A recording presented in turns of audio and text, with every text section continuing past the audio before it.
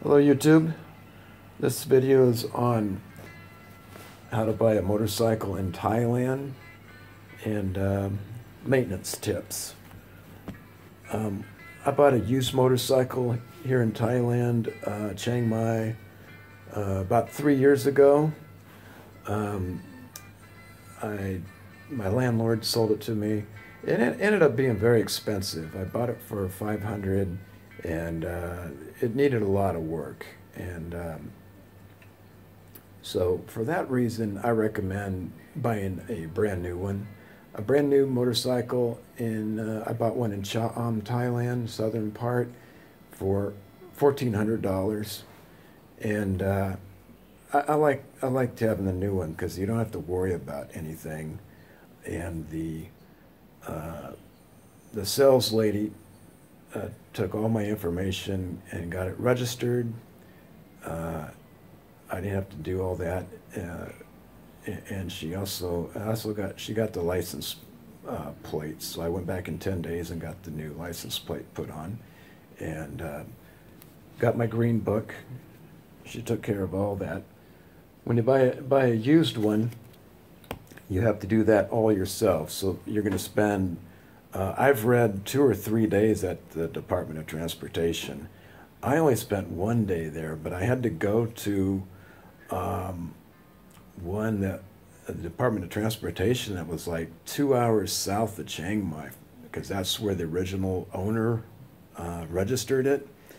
I tried doing it up here. There's several Department of Transportation offices here in Chiang Mai, and they wouldn't do it. So anyway, wasn't that big of a deal, but it's just easier to buy a new one, I think. I bought a Honda Wave 110i cc, which is plenty of power for getting around Thailand. You don't want something too big, because then it's going to be hard to get around traffic jams. And if you're going faster, your accidents are going to be a lot worse. You see a lot of bad accidents on the big, more high-powered bikes above 150 cc's. If you're a big expat that weighs, I don't know, over 200 pounds, you probably want to get a 150 or maybe even higher. They make a Honda 150 PCX that I see a lot of expats riding. They're very comfortable and very big. If you go higher than that, you're going to pay more in taxes, and they are a lot more expensive. But if you have the money, that's fine. Yeah, this owner's manual, it's pretty much all in Thai, so it's very hard to read. But there's a lot of good illustrations, so you can go by that. I did get a Honda Wave. I did find a Honda Wave owner's manual online in English, and I think it was pretty close to mine. And I think it gave all the important information that you need. Yeah, my bike has a front disc brake, electric start, which is really good to have. My first bike was just a kickstart, and it became a big hassle. Electric starts are so much nicer, and if it does fail, you do have a backup kickstart. I have fuel injection on my bike. Now, part of the $1,400 baht price for the bike was $600 baht for registration. Government insurance was 450 baht, which is mandatory. Theft insurance is optional. That was 2,500 baht. I got that. It's good for a year. I liked having it because it's peace of mind. But Thailand is very safe. Very few thefts. You also have a lock on your front wheel when you lock your bike. So that would make it pretty hard to steal a motorcycle here. And people are pretty honest here, a lot better than the States. But if you want to spend the money, it's nice to have that peace of mind. It comes with red license plates. They're temporary. That's 400 baht. Now, so that the green book and the license plates, that was all taken care of by the sales lady. So that was real nice.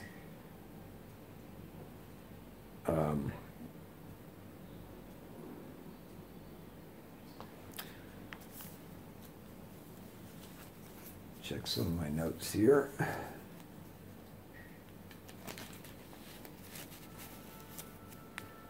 Now the Honda Wave, unleaded petrol only, petrol octane of 90 plus or higher. I go to the PTT gas station and get the orange gas. It's 95, so it's pretty high octane, and it works real well. Tires, front is 29 psi, back is 33 psi.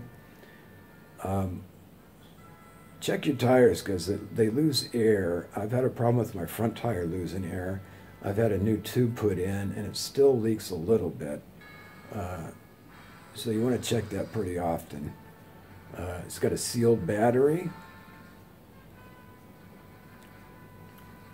Oil, you're supposed to use JIS OT 903 standard and 0.8 liters. 10W30 SG or higher. When you take your bike, the dealership does all that for you. Hopefully they're putting all the correct fluids in. The brake fluid is a Honda DOT 3 or 4. The chain is HF Chain Lube SAE 80/90 gear oil.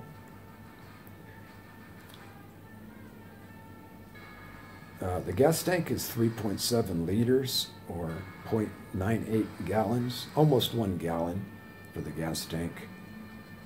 Your key comes with a number and a metal plate attached to it, 4-digit number, 1 letter, and then 3-digit number.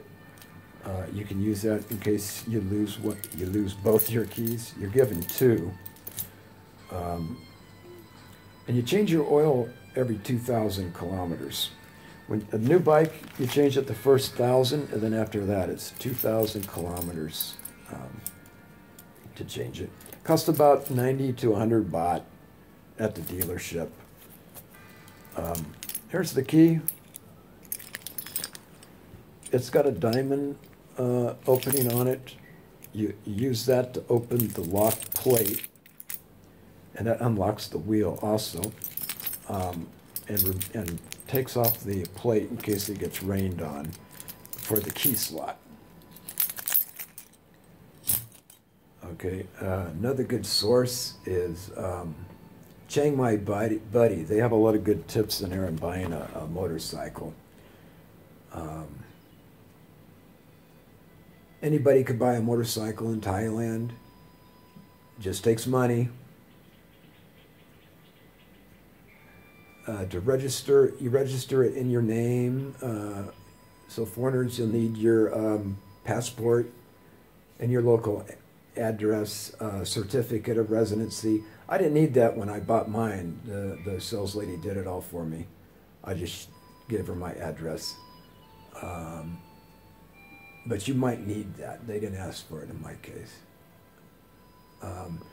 You always want to have a good stack of copies of all the pages in your passport, because they'll want copies of that and your visa.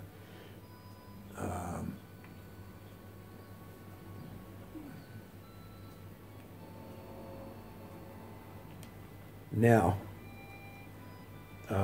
some other advantages of a new motorcycle is it's very sound mechanically. You don't have to worry about things breaking down. Everything's brand new. It's really good. And the acceleration is much better on a new bike too, so that's real nice. Your bike's also under warranty. If anything goes wrong, take it in and they'll fix it for you. Um, the dealership where you buy your bike, that should be your mechanic for your oil changes and all that. And anything goes wrong.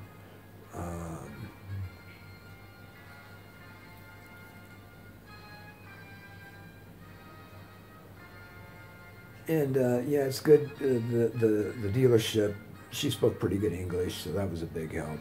Um,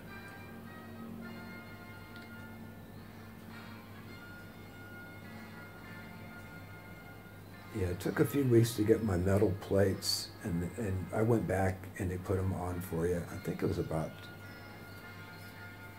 almost 2 weeks.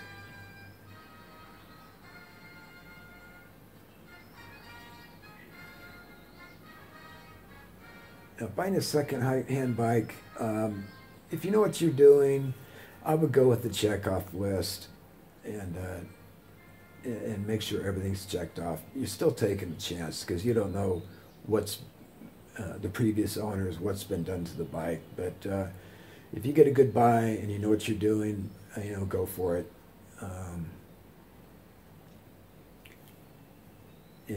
What you do is you use the green book to transfer the bike to your name. See, this book has my name in it, my passport number. When I sell it, I'll go to the next page, and my name will, or the new owner's name will be in there.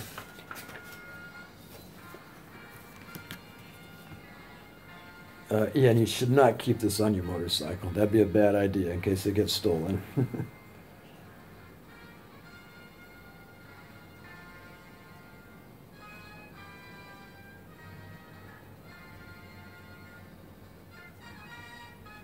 And I have another video on how to get a Thai driver's license. Also, if you do buy a motorcycle, you'll have to register it at they call it the transportation office. It's not called the DMV. It's called the transportation office.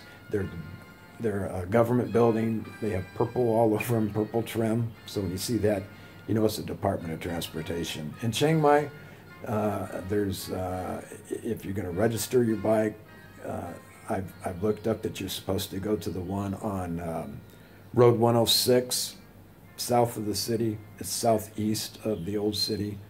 On Road 106, Road 106 is the road with all the big trees on the sides. So get on Google Maps and Google it, you'll see it.